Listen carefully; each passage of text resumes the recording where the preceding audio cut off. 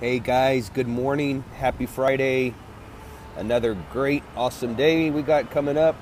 Busy weekend coming up for myself. We've got an event coming up at Hardstyle and many other cool things coming up here in Corpus. So I'm going to keep this one pretty short.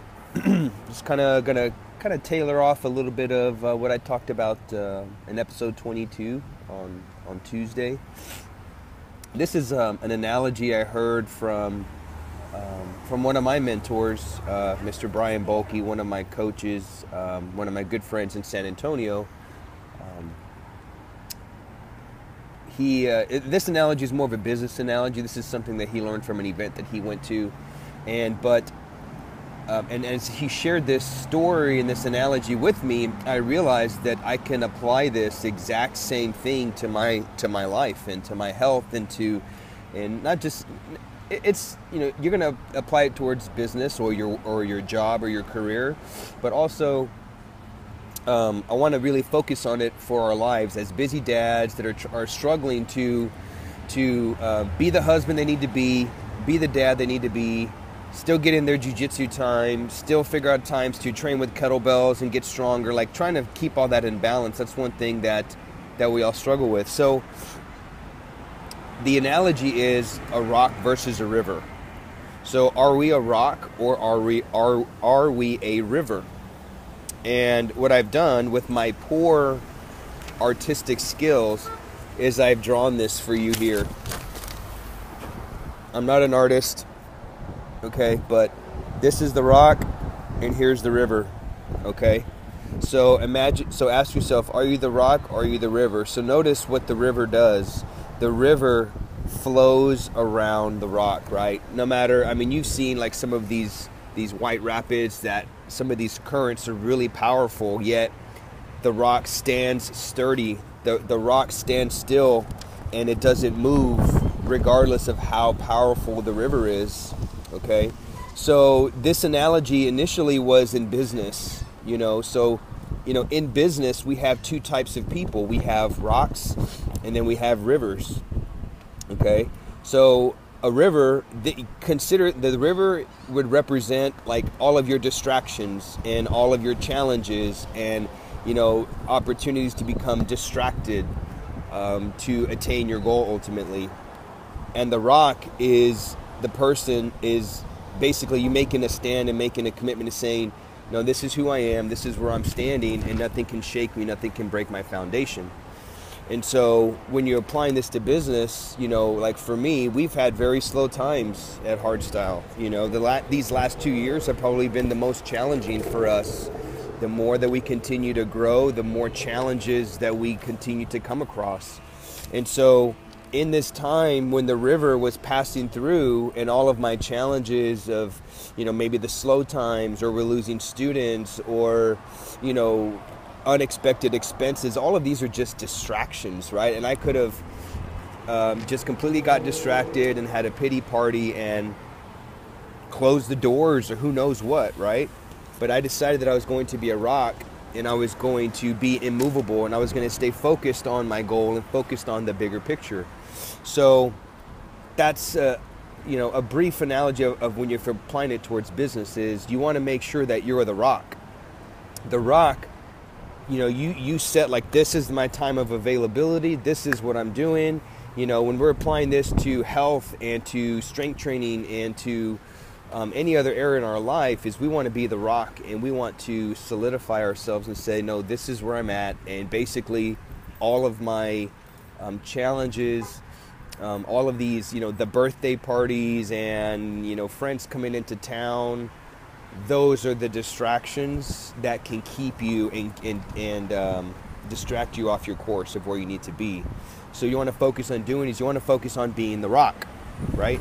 So when we look at it as towards training or towards our nutrition, like I mentioned in previous videos, there's going to be times when you slip. There's going to be times when you fall, right? Like I mentioned before, I like my wings and ice cream and pizza and things like that, just like anybody else, just like the next person, okay?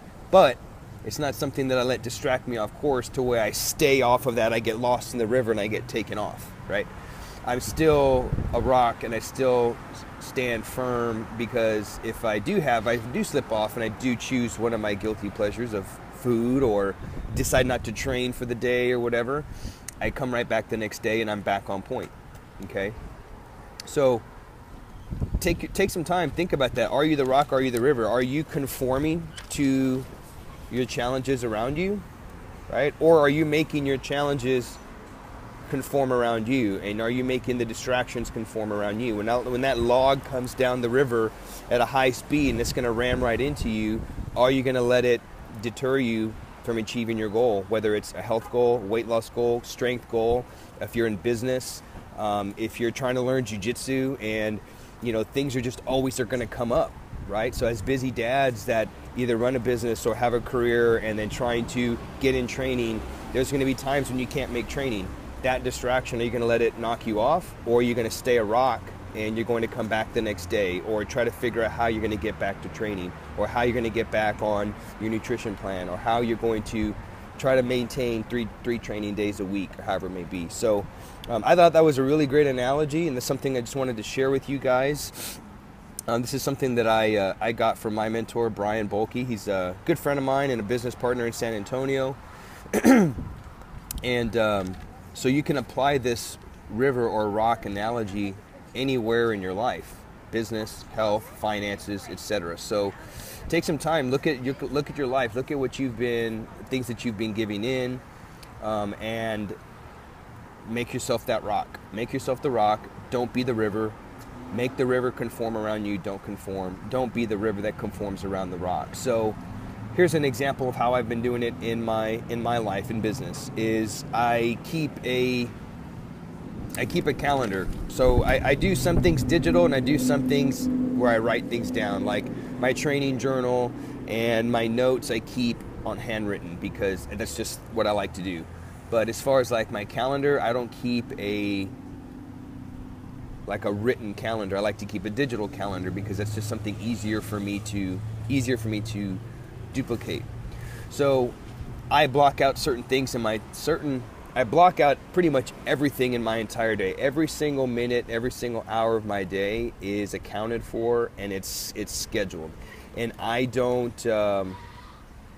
my best to not change those things for anyone. If I schedule this is a time I'm going to be in a meeting, or if I schedule that I'm going to meet with somebody, or if I schedule training, or if I schedule this is when I'm going to go to jiu-jitsu, or whatever, don't change that for anybody. Now, barring some kind of family emergency or family disaster, I don't change those. So once I set something in my calendar to meet with somebody, or to talk with somebody, or a phone call, or go to training or something like that, once I make that commitment and I put it on my calendar, I do my 100% best to not change that and to honor that.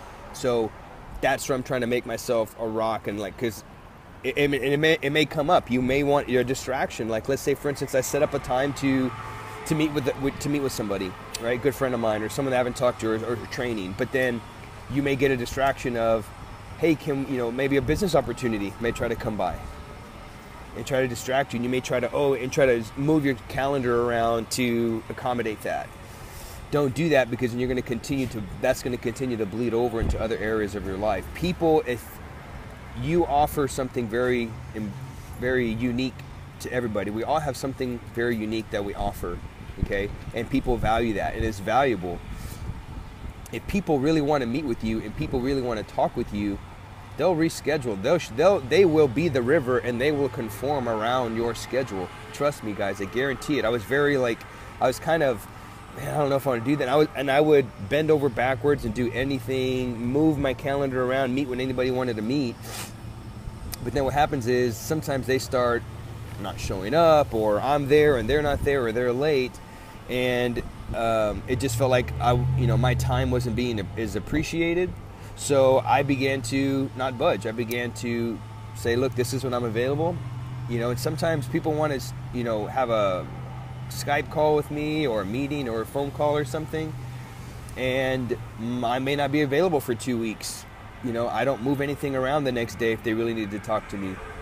If they really need to talk to me, they'll schedule out with me in 2 weeks. And that happens to me too. I try to reach out to some people that I highly respect in the strength community, and I want to get some of their ideas, and I have to book a time with them. And sometimes it's 2 weeks out. And you want to know something else that's crazy? This is something that I highly respect of one of my mentors that is helping me with a project I'm doing online. Is I was like, hey man, I want to get some ideas about a project I'm working on. Would you mind talking with me? I want to kind of pick your brain. Beware of your pick your brain type people. These people that want to pick your brain, the more I'm learning, be careful of these people. These are your time vampires. Time vampires are people that will suck every ounce of your time away, and they'll suck as much as you will allow them to. They don't do it maliciously. It's just become this thing in our, like, hey man, you have a second? Well, my second is, what's my time really worth kind of deal, right? Well, at the end of our conversation, guess what he did? We talked for an hour, and guess what he did? I was like, hey man, can I pick your brain? He was like, yeah, sure, no problem. Just, we'll talk at this time. And then after our phone call, he sent me a $250 bill. But you know what's crazy? Is that it gave me a big eye-opener that he valued his time and that his time was worth something. And I respected the fact that he sent me a bill for $250 for 1 hour of his time. So that really kind of opened my eyes about how I give away too much of my free time and how I've been too much of a river versus the rock. So this is something I'm going to be adding into my knowledge is valuable. Your knowledge is valuable. You have something valuable to offer to everybody, just as I do. And our time is worth something, because if I'm helping you do something, if I'm spending time talking with you or helping you do something, that's time taken away from getting things that I need to get done. And the same thing for you. If you're offering time to somebody else, that's time taken away from other things that you can be doing. And people will continue to steal and rob you of that time, not maliciously, but they'll do it. The more you give, the more they'll continue to take. This is being that river, just kind of, man, this is something I'm going to start doing. Start billing people for your time. What's your time worth, right? If my time is worth $150 an hour, or $250 an hour, whatever it is, and someone wants to have a 30-minute phone call with me, okay, it's going to be $125. Are you good with that? That's what my time's worth. Otherwise, I can be doing this deal, or maybe training this person, or getting a new customer in that 1 hour time, right? Versus me kind of wasting that time. So this is just a whole different mindset. This is stuff that I'm learning and that I'm trying to work into my life. But the main purpose of this video, guys, is, are you the rock or are you the river? Are you constantly being the river and accommodating every little thing and changing and adjusting your life for everyone else? That's the question you got to ask yourself. So I wanted to keep this post pretty short. I'll just keep rambling on like I do on most of my videos, just because I can talk on a lot of these subjects. There's things that have really just kind of really hit home with me, and it's just something that I've experienced. So hopefully, guys, you get some value out of that. Are you the rock? Are you the river? Think about it. Maybe you're one or the other, but what you want to be is you want to be that rock, and you want to make all of your distractions and all of the other things that really don't matter, you want to make those things to conform around your life. So that's all I got for you guys today. We got a big event tomorrow. We also have an event coming up here in Corpus next Saturday. It's a Strongest Act Workshop, The Swing. We're going to be breaking down the kettlebell swing for 3 hours. So if you want to join us for that workshop, it's here in Corpus. I'm going to be shutting down registration next Wednesday. The cost is $97 for 3 hours of instruction on how to learn the kettlebell swing. Just go to hardstylekettlebell.com. In the menu, click on events, and you can register there. So hardstylekettlebell.com. Go to events, you can click on and register there for our Strongest Act Workshop, The Swing. That's this next Saturday from 9 to 12. So that's all I got for you guys. Have a great weekend. Bye.